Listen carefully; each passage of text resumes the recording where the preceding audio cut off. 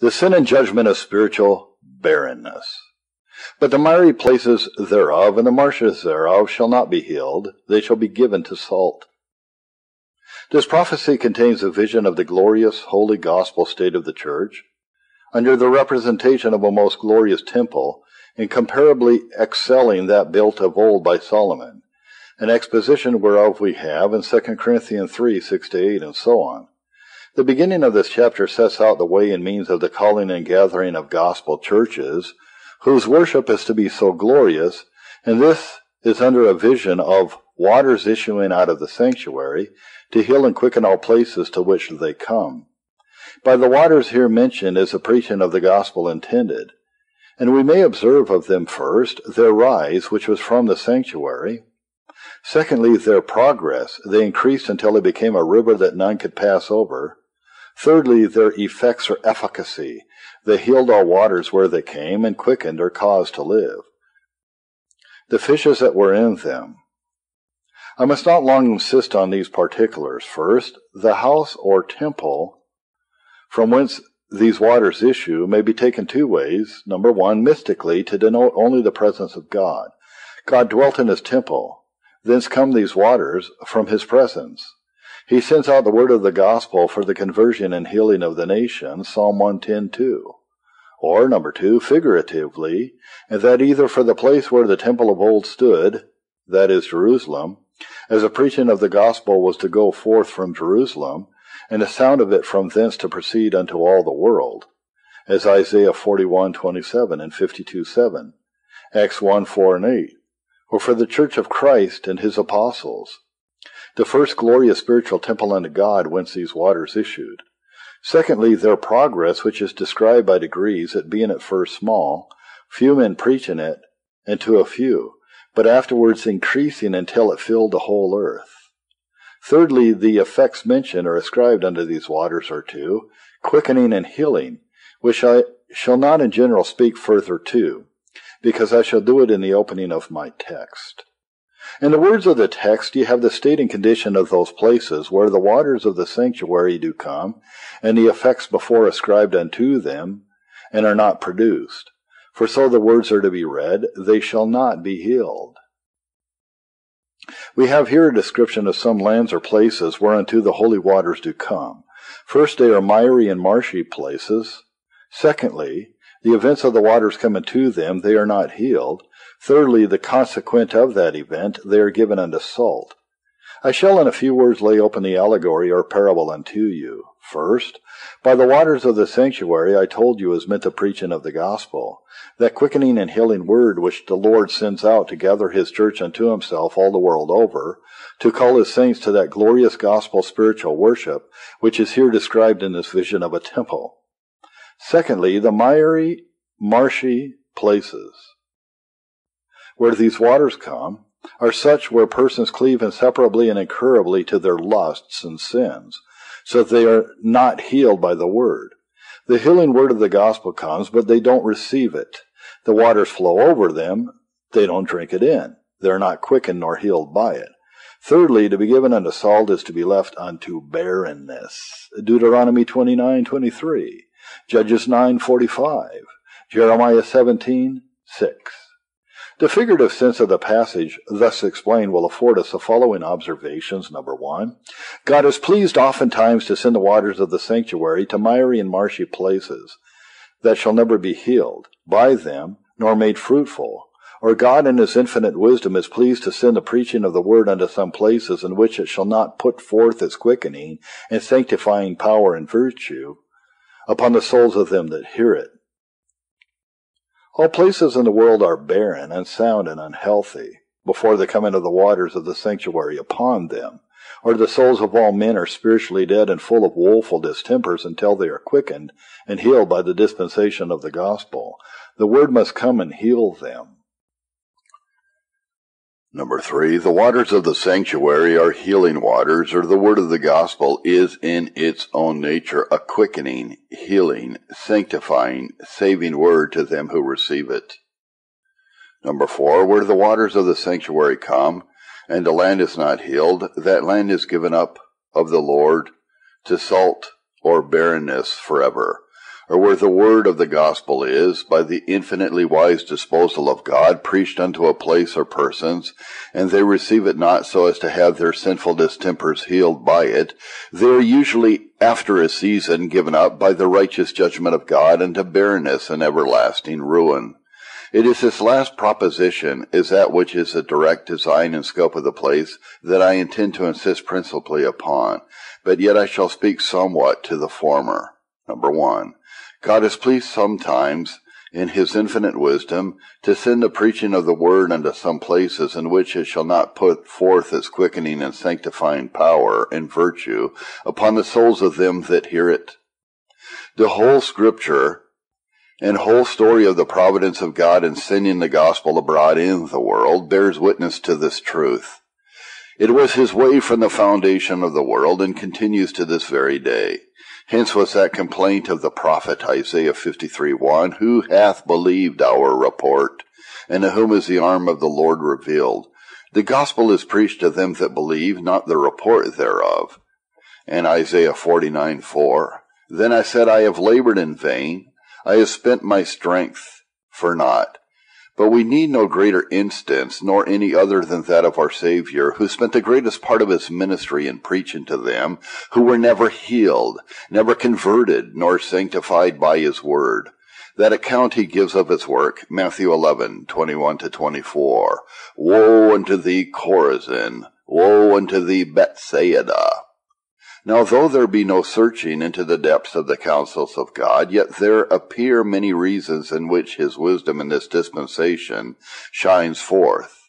As first, he does it principally because in those places where the word is rejected by the generality of the people, yet there may be some secret, poor souls belonging to the election of grace, whom God will have gathered and called home to himself.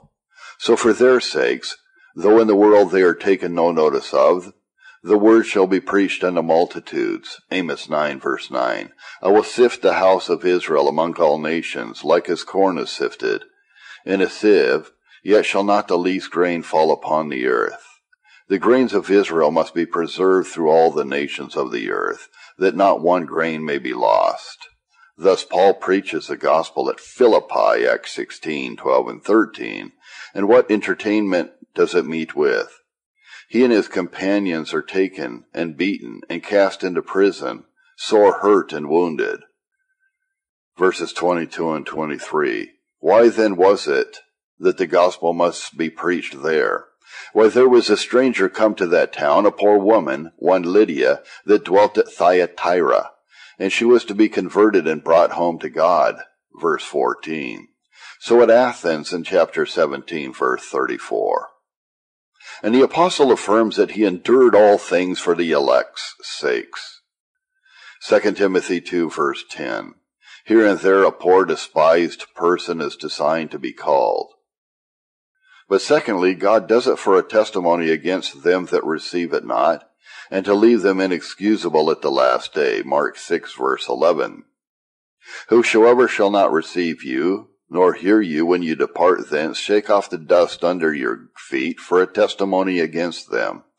The word is to be preached, and witness, as it were, is to be taken upon it that it was preached, that men may be left without excuse at the last day.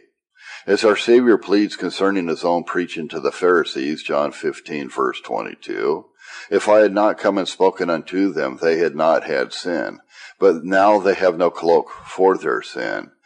God will cause men to be without excuse by that tender of mercy which is made unto them in the gospel. It shall be for a testimony against them at the last day. Application. Let not men boast themselves in the outward enjoyment of the word, nor rest themselves in it. It were well indeed if all were believers to whom the word is preached, if all lands were healed where the waters of the sanctuary come, but the Holy Ghost tells us they are not so. Hebrews 4, verse 2. The word preached did not profit them. Capernaum was exalted unto heaven in the use of means, but brought down to hell for the neglect of them. Let men look to themselves.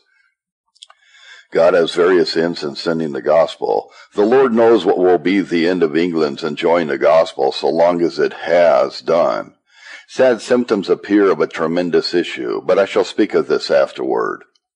Part 2. The souls of all men are spiritually dead and full of woeful distempers, until they are quickened and healed by the dispensation of the gospel. The waters of the sanctuary must come to quicken them and heal them. They are distempered, therefore, and woefully disordered before the coming of these waters. So the apostle informs us, Titus 3, verse 5, For we ourselves also were sometimes foolish, disobedient, deceived, serving divers lusts and pleasures, living in malice and envy, hateful and hating one another. But after that the kindness and love of God our Saviour toward man appeared, not by works of righteousness which we have done, but according to his mercy he saved us, by the washing of regeneration and renewing of the Holy Ghost. Before the gospel, grace comes to heal and cleanse them. This is the state and condition of men, as it is more largely described by the apostle in Romans 1:18 to the end. I shall not stay to mention all the particular distempers that rage in some, and that rule and reign in all before the coming of the gospel, as darkness, blindness, ignorance, worldly mindedness, sensuality, hatred of God, envy, and malice, which are fixed in the souls of men by presumption and self-righteousness. There is nothing in them of spiritual life or holiness, of purity or zeal, nothing that is acceptable or pleasing unto God. But to set forth this to the utmost were to describe the whole natural condition of men, which is not my present work, and therefore I shall not further insist on it.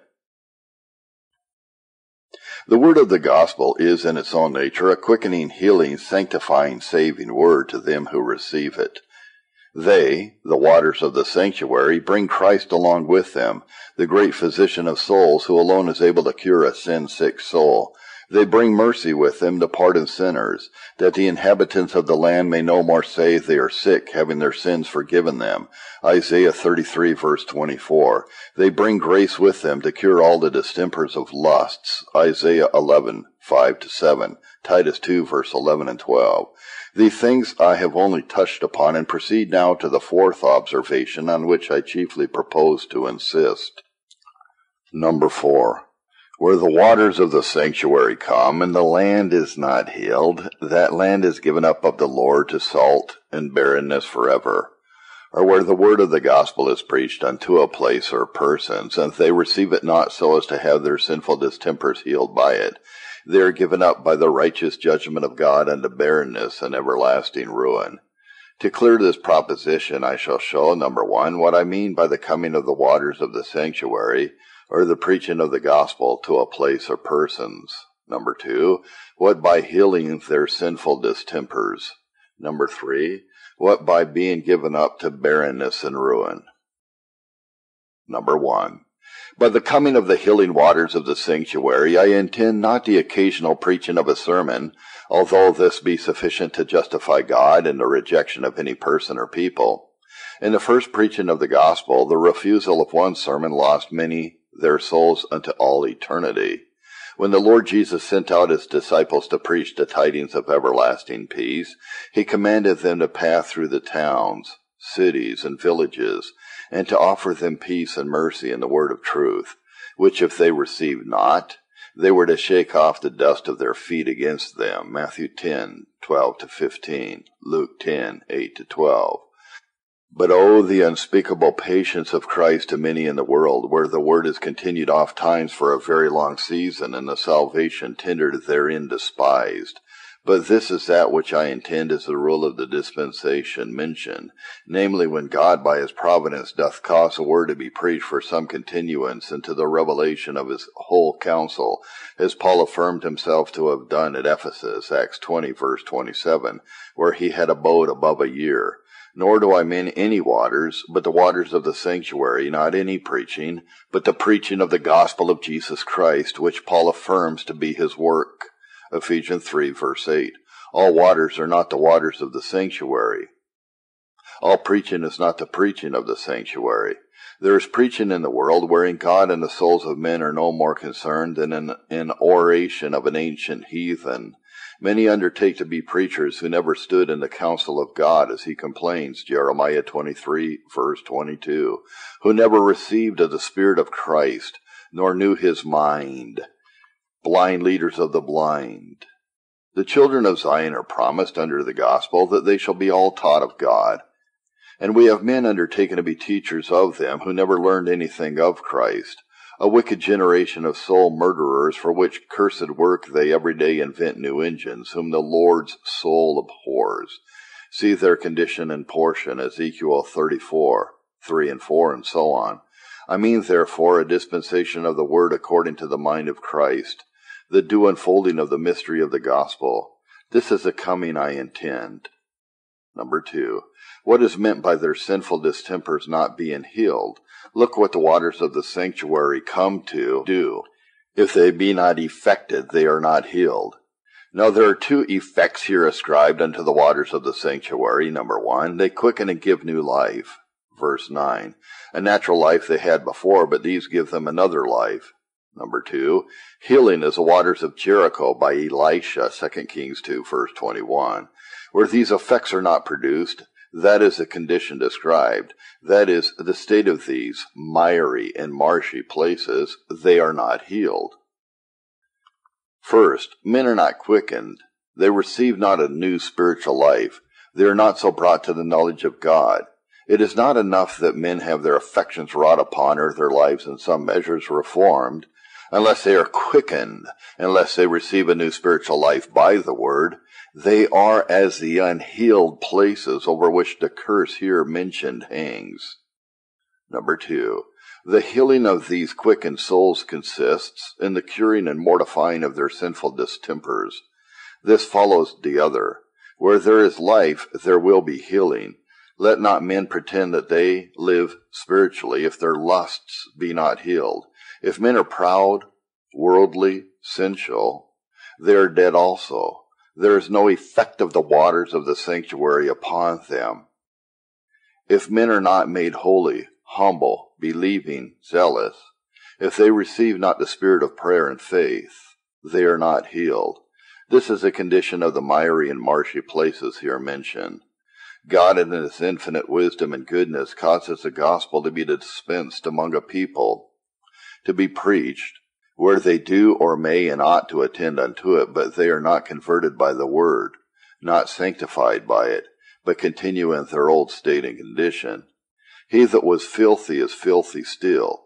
He that was unrighteous is so still. He that was in the mire of the world and sin is so still. Number 3. What is the lot and portion of such persons? Why, they shall be given to salt, that is, as I have showed, to barrenness, fruitlessness, unprofitableness, and eternal ruin. This is the meaning of the proposition, and it is a dreadful word which yet is true and will prove so at the last day. Woe to the miry and marshy places of the world! Woe to the persons and places to whom and to which the waters of the sanctuary have come and they are not healed. I shall not need to insist much on the proof of the proposition. The Scripture so abounds with testimonies of it. But I shall do these 3 things. First, name some places that plainly speak the same truth. Number 2, show the degree in which God proceeds usually in this great work and given up unprofitable hearers to ruin. And number 3, give the grounds of it. Number 1, for other scriptures which assert the same truth, take Proverbs 1, verses 25 to 31. But you have set at naught all my counsel, and would none of my reproof. I also will laugh at your calamity. I will mock when your fear cometh. When your fear cometh as desolation, and your destruction cometh as a whirlwind. When distress and anguish cometh upon you, then shall they call upon me, but I will not answer. They shall seek me early, but they shall not find me, for that they hated knowledge and did not choose the fear of the Lord. They would none of my counsel. They despised all my reproof. Therefore they shall eat of the fruit of their own way, and be filled with their own devices. Proverbs 29, verse 1. He that being often reproved hardeneth his neck, shall suddenly be destroyed, and that without remedy. Luke 13, verse 6. He spake also this parable. A certain man had a fig tree planted in his vineyard, and he came and sought fruit thereon, and found none, and so on.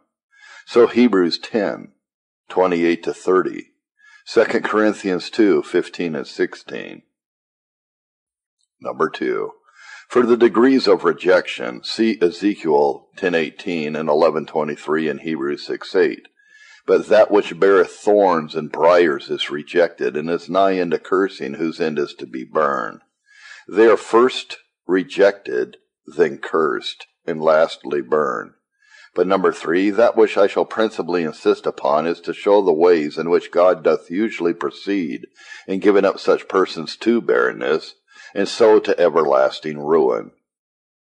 Number 1, he casts them out of his care. He will be at no more charge nor cost with them nor about them. So Hebrews 6 verse 8. The land is rejected. The owner will take no more care or pains about such an unprofitable piece of land. He will till it no more, dress it no more, but leave it to its own barrenness. God is a great husbandman, John 15 verse 1. When a miry place is not healed, he will cast it out of his husbandry. So Ezekiel 24 verse 13. They have had their time and season, and are not purged. Therefore they shall be purged no more. Jeremiah 6:29 and 30. The bellows are burned. The lead is consumed of the fire. The founder melteth in vain, for the wicked are not plucked away. Reprobate silver shall men call them, because the Lord hath rejected them. This the Lord Christ declares to be his way of proceeding with them. Zechariah 11 verses 8 and 9. My soul loathed them, and their soul also abhorred me. Then I said, I will not feed you. That dieth, let it die.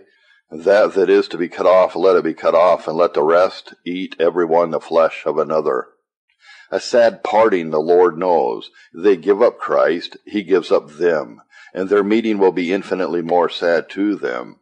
Now this the Lord does several ways. First, he will sometimes utterly remove the gospel from them, turn the streams of the water of the sanctuary, that they shall come to them no more. So he threatened the church at Ephesus of old, Revelation 2 verse 5. Remember therefore from whence thou art fallen, and so on, or else I will come unto thee quickly, and will remove thy candlestick out of its place. They shall have the light of the word no more. It shall be removed and taken from them. Ah, how many places lie under this woeful judgment of God at this day, this sentence of being given up to salt forever. Places there are in the world that have enjoyed the word at God's appointed season, or at least a tender of it, an opportunity to enjoy it, but continuing unprofitable under it, what is now their state and condition. God has left them to that sore judgment that they themselves should be made instrumental to cast out the word from amongst them, like the foolish woman pulling down the house with their own hands. And so they have got darkness for a vision, and they that would not rejoice in the truth and in the light do now, through the tremendous judgment of God, triumph in darkness and in a thing of naught. It is true the gospel may be sometimes taken for a season from a people for their trial and exercise, and not penalty. It may be driven from them, and not absolutely sinned away. Now as the Lord has many glorious ends in such a dispensation, so it may easily be known whether people have lost the gospel only for a season, in a way of trial or penalty, as the beginning of their being given up to salt and barrenness is first. They that are deprived for a season of gospel enjoyments for their trial and exercise are sensible of the displeasure of God in that dispensation, and greatly humble themselves under his hand on that account. They say as a church in Micah 7 verse 9, I will bear the indignation of the Lord, because I have sinned against him, until he plead my cause and execute judgment for me. They look on this as the greatest calamity and trial that can befall them, whereas they that lose its penalty are either little concerned about it, or do greatly rejoice at it. The word tormented them, and they are glad they are freed from it. Revelation 11 verse 10. And they that dwell upon the earth shall rejoice over them, and make merry, and shall send gifts one to another, because these two prophets tormented them that dwelt on the earth. Some never rejoice more than when they are got quit of the gospel, and others are like Gallio. Now when such as these have the word taken from them, and are no way sensible of the displeasure of the Lord in it, nor do humble themselves before him on that account, it is a certain evidence that God has given them up unto a state of salt, that is barrenness and eternal ruin. Secondly, they that are deprived of it for a season in a way of trial have no rest, but are earnest with the Lord for the return of it. 1 Samuel 7 verse 2. The ark was gone, and though they had peace and plenty and all things else in abundance, yet all will not satisfy them. The ark is absent, that pledge of God's presence, and they lamented after him. So it is with these. Let them have peace or liberty or prosperity, all is one if they have not the ark. If they have not the gospel and ordinances of God, they can take no rest, but are still lamenting after the Lord, still longing after the enjoyment of his word. David does excellently express this frame of heart. Psalm 63 verses 1 and 2. O God, thou art my God, early will I seek thee. My soul thirsteth for thee. My flesh longeth for thee in a dry and thirsty land where no water is, to see thy power and thy glory, so as I have seen thee in the sanctuary. He was driven from the ordinances of God. The waters of the sanctuary did not come to him. On the other hand, those from whom the word is taken away penally are no way troubled about it, nor do long after it. They rejoice in what they have in the room of it, are exceedingly well pleased without it. Let them have an increase of corn and wine and oil. Let them have their lusts and their sports, their formalities and follies. They don't care whether ever they hear the word of the gospel any more. Such men are certainly entering into a condition of salt or barrenness and ruin. Thirdly, they who are deprived of the word for a season for their trial have a high estimation and value of their mercy and privilege who enjoy it. They do not think the proud happy, nor envy it prosperous wickedness, nor bow in their hearts before the Hamans of the earth, but those they think blessed who enjoy the word and the presence of God therein. This our Savior teaches them to esteem, Luke 11:28. But he said, yea, rather, blessed are they that hear the word of God and keep it. David does excellently set out this frame of heart in Psalm 84 verse 4. Blessed are they that dwell in your house, they will be still praising you. Selah. I am, he says, a poor outcast, deprived of your word and ordinances. Oh, the blessed condition of those who enjoy them. Let them be what they will, as to their outward state. They're in a blessed condition if they may dwell in your house, enjoy the privileges of the spiritual house of God and his worship in the gospel. This is the frame of such persons. Those only they esteem blessed who are refreshed with the waters of the sanctuary. But none are more despised by those from whom the gospel is judicially removed. It is the great, the mighty, the rich, the sensual that they esteem blessed, for those others they esteem as the dirt or the mire. Now hence it is that God may at the same time remove his gospel from a place, judicially from some, and by a way of trial from others, in which these contrary effects are produced. Some are humbled under the hand of the Lord, mourn after his presence, and account them blessed who enjoy his ordinances. Others triumph and rejoice in their condition, look upon it as good and blessed, at least are little concerned in the dispensation that God is dealing with them in. And as the Lord does good to the former by this exercise, preparing them also for further mercies and a greater estimation of his word, and profiting under it when enjoyed, so to the other, this is the entrance of their ruin. They are cast out of the care of God, and you never see such a people afterward obtain mercy. Number 2, God does this sometimes, though he causes the word to be continued to them, by restraining the efficacy of it, that it shall not profit them. Men may have lived out their season that God has given them to be healed in, and yet God have work to do in that place where they live, so that the word must be preached. Some poor souls amongst them are to be quickened or healed, called or edified, so that he will not turn away the course of these holy waters, but continue the dispensation of the gospel. But as for those who have withstood their season of healing and are cast out of the care of God, God will have so order things, that the word shall have no power upon them. Now though the righteous judgment of God have a hand in this matter, yet by his permission their own lusts are the immediate cause of it, as, first, they shall have some prejudices against them by whom the gospel is dispensed in the power and purity of it, which shall keep them from attending unto or profiting by their message. So in the days of Ahab there were 400 preachers that he had a mind to hear, but they were all false prophets, teachers of lies, idolatrous and superstitious.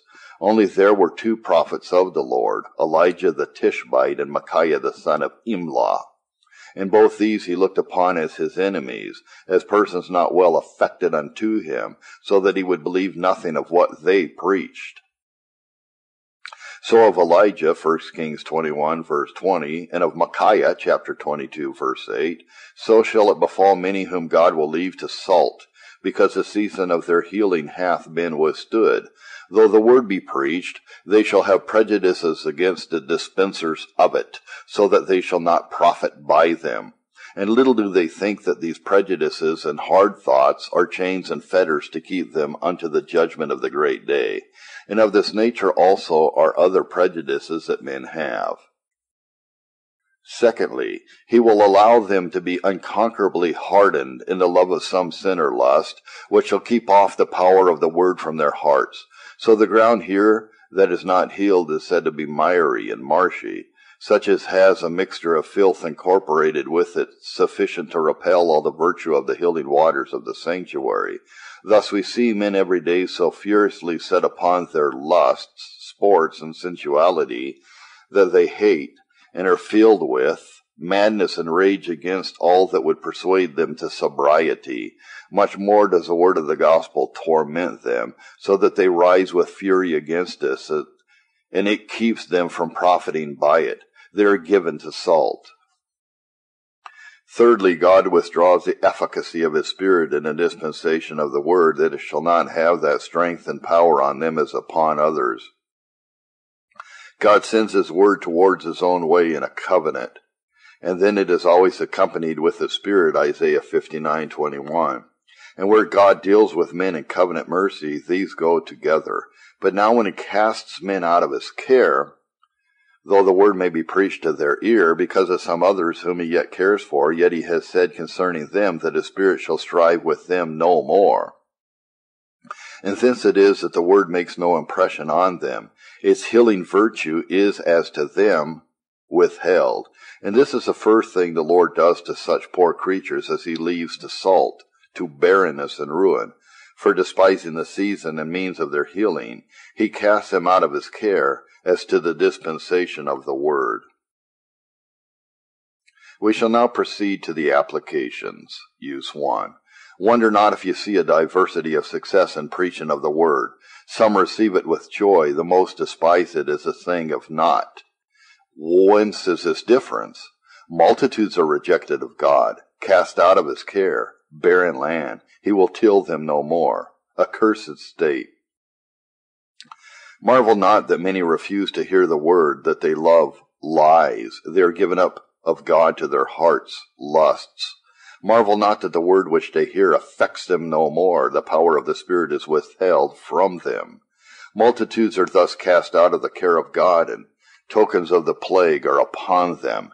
They like their condition, rejoice and triumph in it, think none so happy as themselves, and despise them that love the waters of the sanctuary, all which are tokens of this sore plague. Can they expel the gospel from any place? Can they quench the light that is in it? Can they triumph over the ways of God? They suppose they have gotten a great victory. This is not an ordinary judgment. They are poor creatures, assuredly cast out of the care of God. They are given to salt, and it is a miracle of mercy if ever any of them be healed. Oh, it is a woeful thing to look on a place or persons that give evidences of their withstanding the season of their healing, as so many in this nation do. How was our Savior affected with it in reference to Jerusalem? Luke 19:41 and 42. And when he was come near, he beheld a city, and wept over it, saying, If thou hadst known, even thou at least in this thy day, the things which belong unto thy peace, but now they are hid from thine eyes. Oh, if we had but any measure of that pity and compassion which dwelt in his holy soul, how could we pass through towns and cities and see and hear and not mourn? Use number 2. Take that advice of the prophet Jeremiah 13:16. Give glory to the Lord your God before he cause darkness, and before your feet stumble upon the dark mountains. And while you look for light, he turn it into the shadow of death, and make it gross darkness. Number 2, the second thing that God doth in giving up an unhealed land and a barrenness is his judicial hardening of them, or leaving them to hardness and impenitency, that so they may fill up the measures of their sins. Hebrews 6:8. That which beareth thorns and briers is rejected, and is nigh unto cursing. When the care of God is once taken from them, they are nigh unto cursing. The next thing that God will do to them is to curse them, as our Savior did the barren fig tree. This woeful judgment is at large set forth, Isaiah 6:9 and 10. And he said, Go and tell this people, Hear ye indeed, but understand not, and see ye indeed, but perceive not. Make the heart of this people fat, and make their ears heavy, and shut their eyes, lest they see with their eyes, and hear with their ears, and understand with their heart, and convert and be healed. Isaiah was a gospel preacher. Yet this, saith God, shall be the effect of thy preaching towards them that have withstood their season, and have not been healed by the word. And John tells us that this very thing was accomplished when the gospel was preached by our Savior himself. John 12:40 and 41. And surely their condition is most woeful, whom the preaching of the gospel hardens, whom the only remedy destroys. Now there are 4 things in the spiritual judgment that God sends upon unhealed souls that have outlived their season of healing, more or less. Number 1, blindness of mind and understanding. Their natural blindness and ignorance shall be increased and confirmed, and that by 2 ways. First, God will send them a spirit of slumber. Romans 11 verse 8, that is a great inadvertency and negligence as to the things of the gospel that are spoken of or preached unto them. As men that slumber take little notice of what is spoken to them or about them, they hear a noise and sometimes discern a little what is spoken, but not to any use or purpose. So is it with these persons on whom God does judicially send the spirit of slumber. They hear the sound of the word, and sometimes it may be take notice of some one thing or other that is spoken, but to receive and understand the design of it, to ponder it and improve it, that they cannot do. They are under a spiritual slumber. We may see multitudes in this condition every day. The word has no life nor vigor towards them. They don't perceive the mind of God in it. They don't understand it. God has given them a spirit of slumber, and they die under it. Secondly, God sends them a spirit of giddiness, causing them to err in their ways. Isaiah 19 verse 14. We have a notable instance of this judgment of God. 2 Thessalonians 2 verses 10 to 12. The waters of the sanctuary came unto them, and they were not healed. The gospel was preached unto them, but they withstood their season. They received not the love of the truth.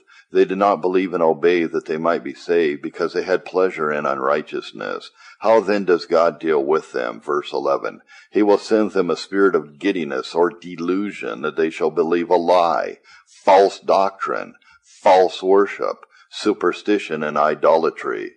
This they shall believe and have pleasure in, which will have the fearful end mentioned, verse 12. And this judgment, as it already is come upon many, so it lies at the door I fear of the most. We see men every day that have for some years, it may be, enjoyed the preaching of the gospel, but not being healed, quickened, and sanctified by it, are now with all greediness given up to follow after fables on the one hand, or superstition on the other. There is a spirit of giddiness from the Lord upon them, and by these means is the darkness of the minds of men increased, when God is given of them up to barrenness. Number 2, obstinacy in the will, or hardness of heart properly so called, is in this judgment of God also.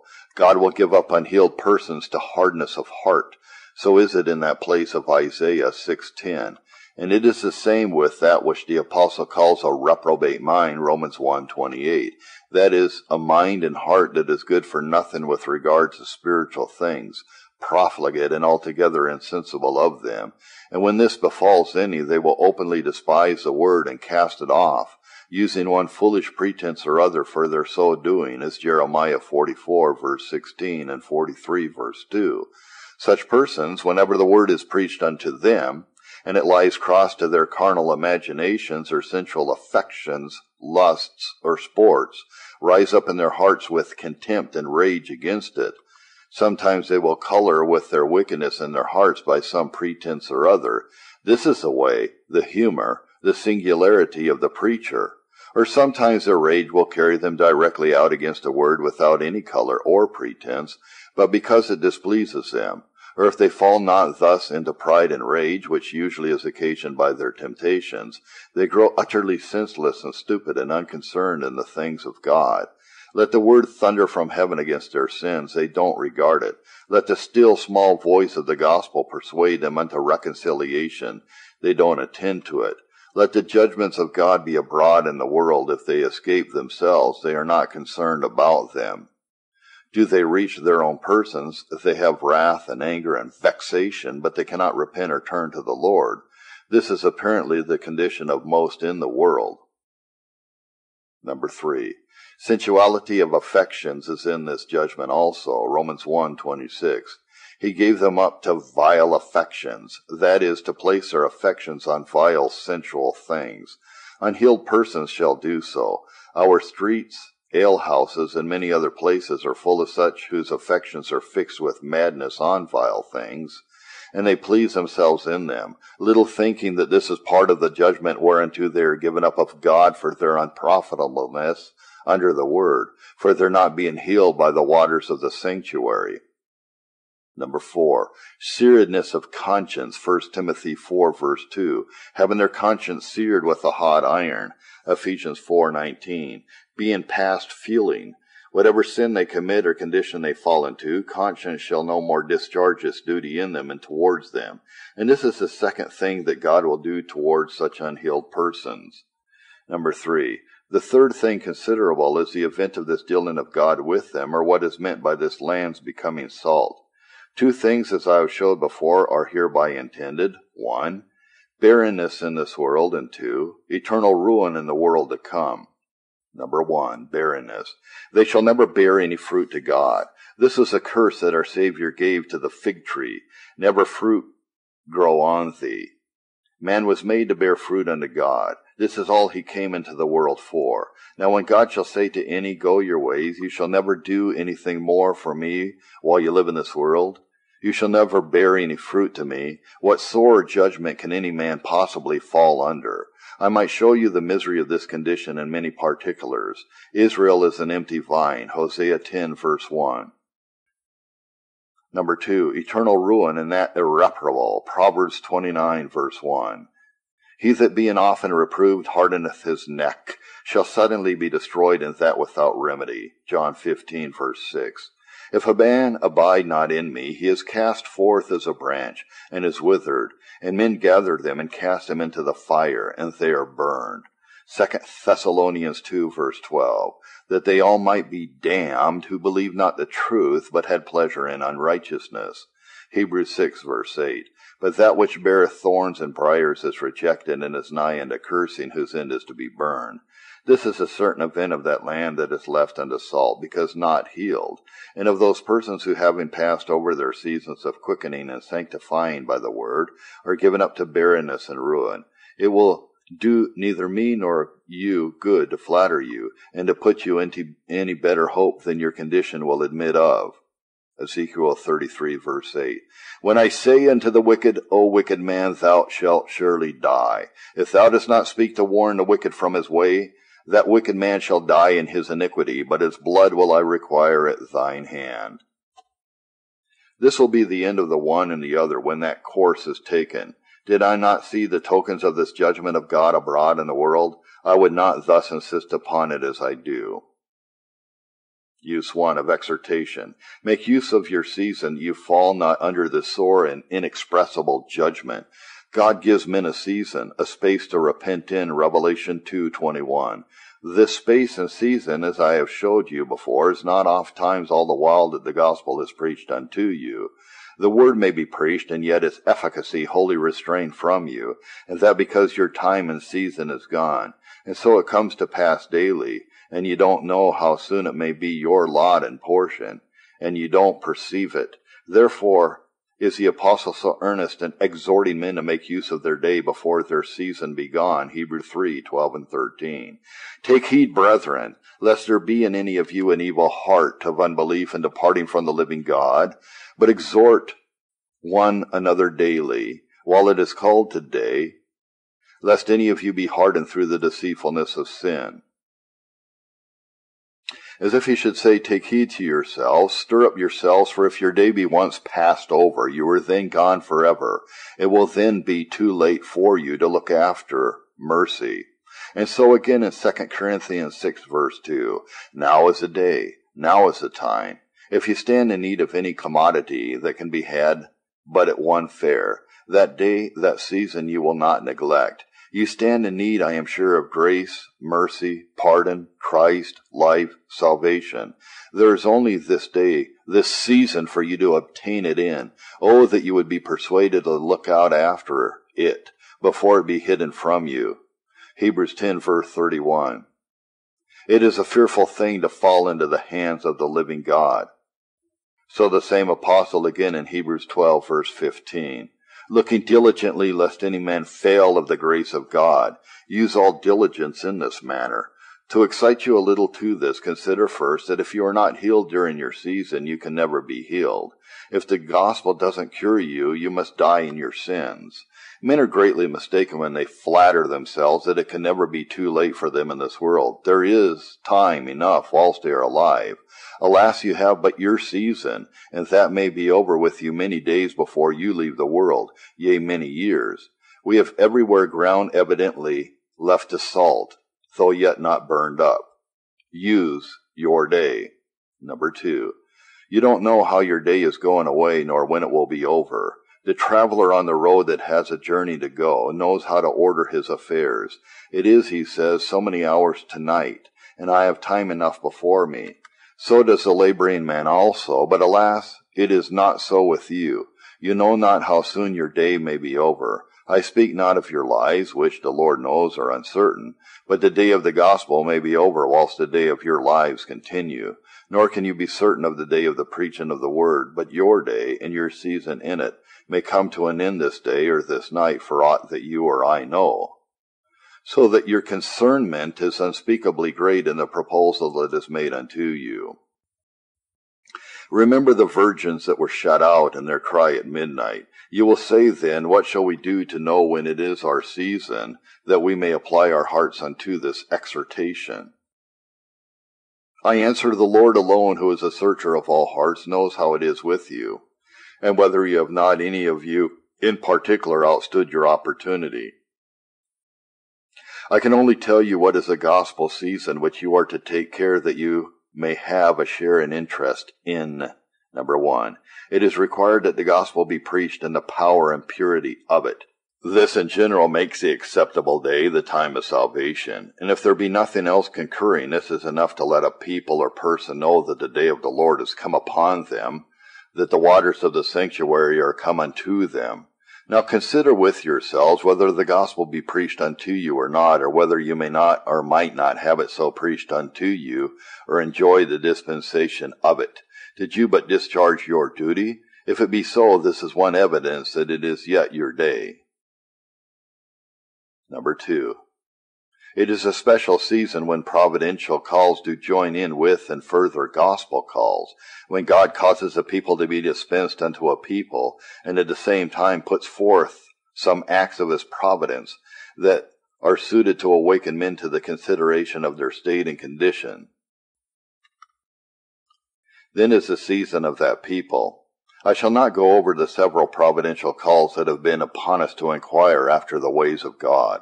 Are all the alterations that have been amongst us, discovering the great uncertainty of all things that are here below, no call? Was there no call in the great unseasonableness of the year? No call in the danger of the loss of the gospel, which seems to stand ready for its flight from you? The great uncertainty how long you may enjoy these waters of the sanctuary? It is certain that if you have not neglected already your season, your day of grace, you are now under the time that you are to be tried in. Number 3. Then is the season when God moves, as he does at some seasons, more effectually upon your hearts and spirits in the dispensation of the word than at other times. This you alone can give an account of. You only know how it is with you. You can tell whether you have not been moved by the word more than formerly or convinced by it, whether have you not had purposes of amendment and reformation wrought in you by it, whether you have not been caused to love it more than you have formerly done, whether it has not begotten at times resolutions in you to try for life and immortality. If it have not, it is much to be feared lest the Lord is leaving you to salt, to an estate of perishing and everlasting ruin. But if you have had such effects wrought in you, know of a certain that the kingdom of God hath come unto you. And if you withstand your opportunity, you are gone and undone forever, unless you make thorough work before this dispensation be overpast. Number 4. When you see others about you earnest after the word, this is God's call and ordinance unto you to look to your own condition. If now by any of these means you come to know that the day of the Lord and the season of your healing is upon you, oh, that you would be prevailed with to be wise for your own souls and to close with the word of the gospel, before the things of your peace be hidden from your eyes. I thought in the next place to have given you the signs of a departing gospel day, and evidences of men's having outlived their season and being given up to salt and barrenness, but for some reasons forbear. Use 2. To discover the miserable condition of poor creatures that, having not in their season been healed by the waters of the sanctuary, are given up of the Lord to salt and barrenness. No heart can conceive nor tongue express the misery of such poor creatures. Let me only mention some particulars. Number 1. They know not that they are so miserable. They don't perceive, they don't understand the sore judgment that they are under. Do but their heads ache, or are they sick of an ague? They feel it presently and seek out for remedies, but in this case the curse of God is upon them, and they do not at all perceive it, and so don't seek out for relief. Hosea 7 verse 9. Strangers have devoured his strength, and he knoweth it not. Yea, gray hairs are here and there upon him, yet he knoweth it not. They are nigh to ruin, to destruction, and don't perceive it. They take no notice of the misery that is at hand, ready to devour them. Or if at any time they begin so to do, they shift off the thought of it, which is a great part of their misery. Number 2, they are pleased with the condition in which they are. They cry peace and safety when sudden destruction is at hand. 1 Thessalonians 5 verse 3. They please themselves in their condition when the vengeance of the Lord is ready to seize upon them. Is the gospel removed from them and the streams of the sanctuary turned away? They are so far from being troubled at it that they rejoice in it, as has been declared. They think they may now follow their lusts freely and do whatever seems good unto themselves. They despise others and bless themselves as if all were well with them. Or is the word yet continued, but they left to senselessness and salt under it? They are pleased with their estate. Wonder at those who are troubled under the word and exceedingly despise them. All is well with themselves, and some of them are ready to deride all others that are under the work of the Lord. On this account it is that they do not, will not, look out for relief or healing. Number 3, no man can help or relieve them. Men may pity them, but they cannot help them. All the world cannot pull a poor creature out from under the curse of the great God. Number 4, their eternal ruin is certain, as before proved. And number 5, this ruin is very sore on gospel despisers.